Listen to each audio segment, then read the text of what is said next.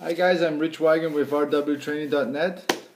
So today I'm gonna teach you how to make your cycling shoes dry again.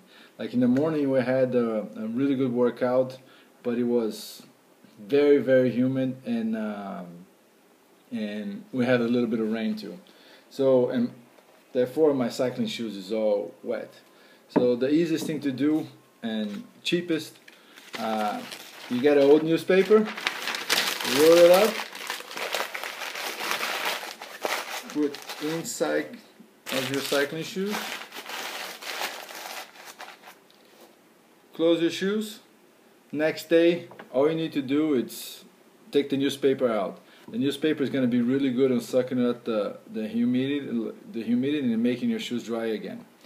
Very easy, very simple. For more information, check out my website at rwtraining.net. Thank you.